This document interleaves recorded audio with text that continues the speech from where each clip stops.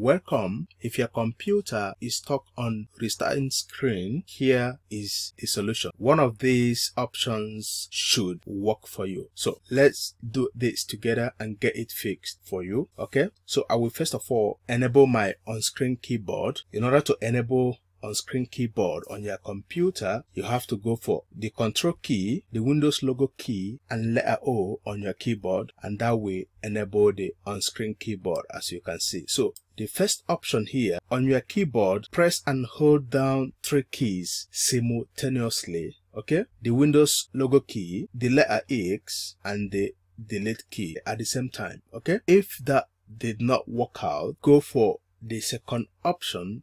For the second option, go hold down the Windows logo key, the letter X, and the power button, this power button on your computer. Press and hold 3 of them down at the same time. Okay, if your computer eventually shut down, go press the power button again, and let's see if that will solve your problem. Another method is by switching off your computer. Go straight to the power button, switch it off and switch it on back, and see if that will help solve the problem. But definitely one of these options will help you solve this problem. And here comes my request. If you eventually got it resolved, please kindly like the video. You will equally see the subscribe button. Subscribe to the channel for more videos. Thanks for watching and God bless you.